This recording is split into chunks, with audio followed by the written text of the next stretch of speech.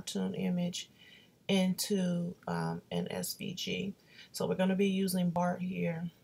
And the first thing that we're going to do, like we do with everything else, we are going to trace Bart. So you just go to your trace panel, put the square over him, make sure the lines are nice and crisp and all yellow, and then you want to hit your trace. So this original, we don't need it anymore, we can get rid of it. So now we have our traced image, and then from here we're going to click on our traced image. We're going to give it some color. I always use pink for the fill, and for the line color I use black. And the reason why I do this is because on the next step you'll be able to see all of your pieces. So for your next step, you want to go to Object, Object and Release Compound Path. So what that does is it separates out all the pieces for you. So now we're going to start coloring in these pieces. So we're going to take the outer layer. I'm going to take this outer layer. If I can get it. Okay. And we're going to fill it in with black. That's going to give us all of our outer layer. And we're going to grab the rest of the pieces that we need. That should be black. So if you hold your shift button and click on each one, then you can turn them all at one time. So now we have all of our pieces that should be black. The next thing we're going to do the eyes. Hold shift, grab both eyes. The eyes are white. And make sure you change your line color and also your fill color for each color. Now the next thing we're going to do is we're going to do his face. So we have his face, both hands, and both legs. And for Bart, those are usually some type of orangey, yellowishy color. So we're going to change to a yellowy color for Bart. We'll use this color right here. Make sure you change your line color and your fill color. And then we are going to next do his shirt. So make sure you grab all of the pieces of the shirt, the sleeve, even these little pieces in here. And it's a tiny piece right there. We're going to grab that. And we're going to turn that red. Line and fill red. And I didn't get this little piece.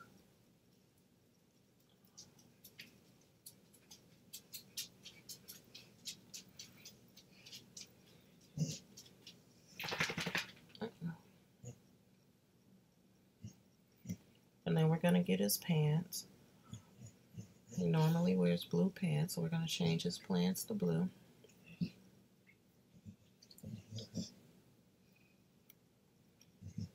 And then we're going to do the shoes. So I'm going to make the soles of the shoes a light gray.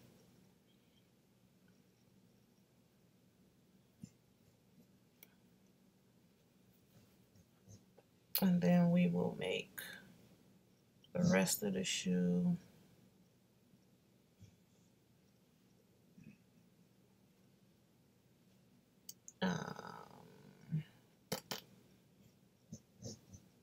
go with blue as well.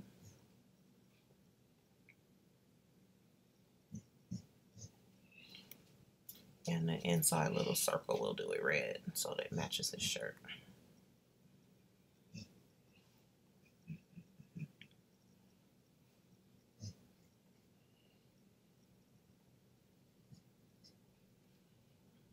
Okay, so now that we have everything all colored in, we are going to grab the whole image and we will be going to Object, Modify, and Subtract All. Now what that does is once that's done, it separates the back piece because this was laying on an all black layer, so it takes that black layer out and just gives you your outline, and then you have all of your regular pieces. So from here we're going to go to your panel. You're going to go to select by color. You are going to select by your fill color. You're going to grab your black. You're going to go to object and make compound path. You're going to grab your next set of pieces, and you're going to go to object and make compound path. Then we're going to go to our yellow pieces. We're going to go to object, make compound path. And we'll grab our blues and go to object and make compound path. And our red, it'll grab all of the red pieces for us. We're going to object, make compound path. And then we're going to go to our white pieces, object, make compound path. Now we're going to grab the whole thing, and we're going to go to object, and we are going to convert to path. So now we've just changed this image from a cartoon image into an SVG. And if we look now, we have all of our separate pieces. So we have our yellows, all of our red, all of our blue, and then we have our outline. So now this is an SVG. All these pieces can be changed to whatever colors you want them to be changed to, and this can all now be cut out in vinyl. So let me put it all back.